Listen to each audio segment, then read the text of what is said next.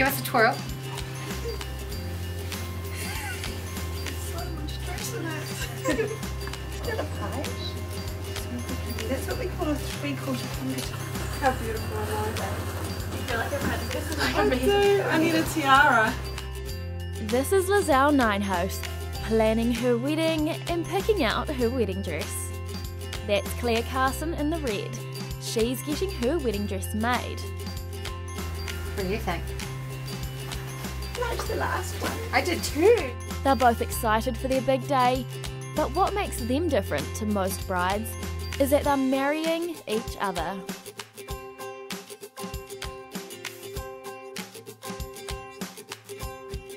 So nothing's going to be flying across the sky saying, hey, gay marriage here, come here. No, it's just a celebration. It's a wedding, and I mean, if you didn't know that there were two brides in the wedding, then you just think it's, you wouldn't be any wiser. As of the 19th of August 2013, same-sex marriage will be legal in New Zealand. It just seems like people think that just because we're in this kind of relationship, we're bad people. But I mean, we pay our rent, we pay our bills, we've got jobs, we've got pets, and we live just the same. Meeting 3 years ago, engaged a year later, they're the same as many other couples, working, playing sport with friends and hanging out. I don't know, we're best friends. Yeah, we actually like hanging out with each other.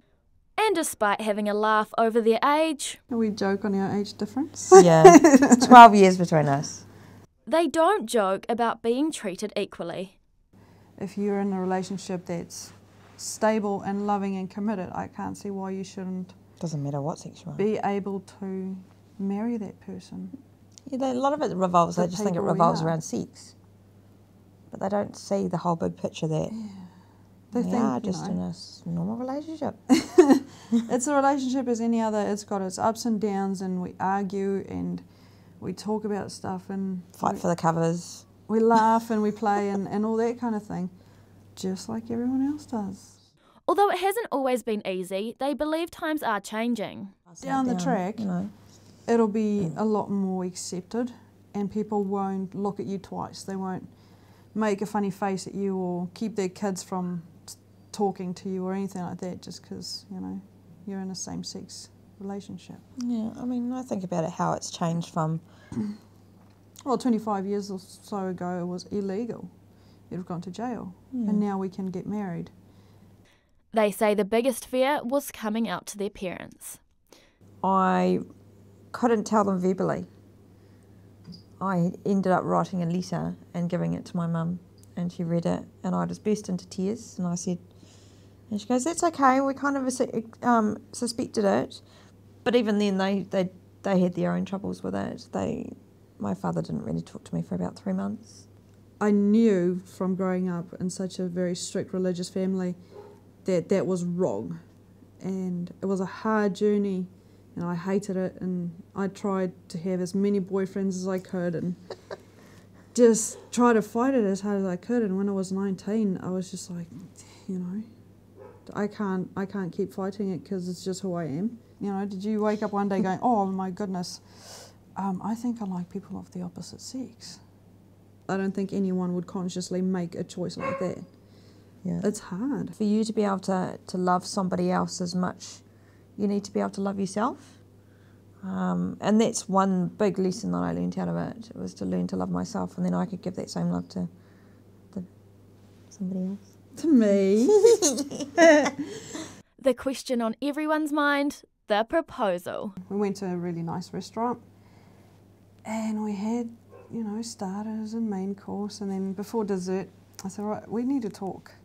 And I said, well, you know, I've had a great year and, you know, I love you very much, but I really don't want to be your girlfriend. And I was just sitting there going, what?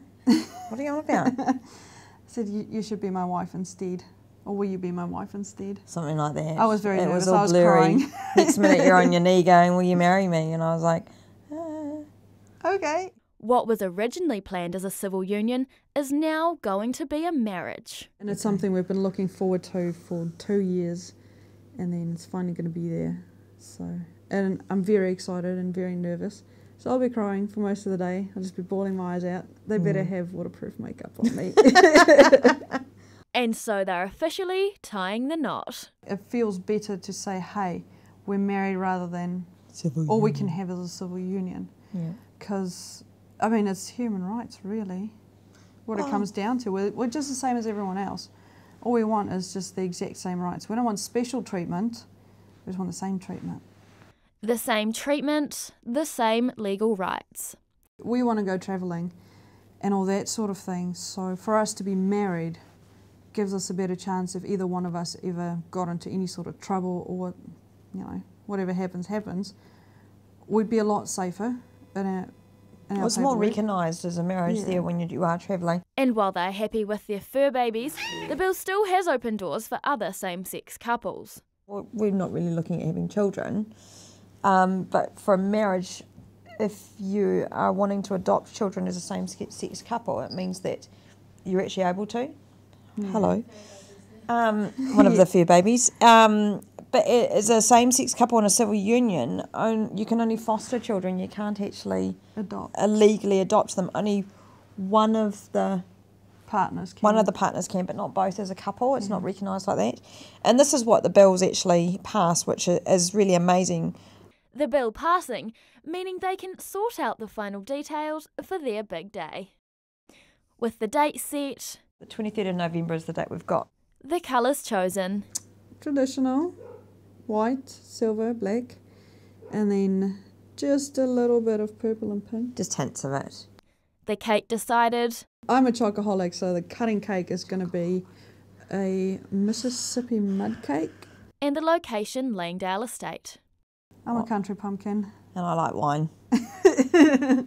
They'll both walk down a separate aisle and meet in the middle, and they're keeping with a time-honoured trend. We're not going to see each other like the day before, and we don't know what the other one's wearing on the day. And Bridesmaids, bridesmen, you know, the other half being walked up the aisle. First dance, speeches, you know, all that stuff. All that stuff, including picking what to wear. I was so overwhelmed yesterday, OMG, because I don't do that stuff.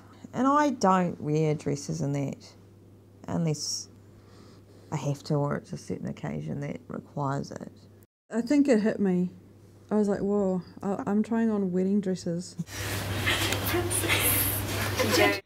And the old wedding rhyme? Pretty much. Something old and something new. Something borrowed and something blue. Yeah. A few final thoughts before their big day. I'm going to be like, is she going to turn up? No, I'm just kidding, because I know you're going to. You better turn up. I will be there. I will be there. We'll make it a date. Okay. Okay. Day.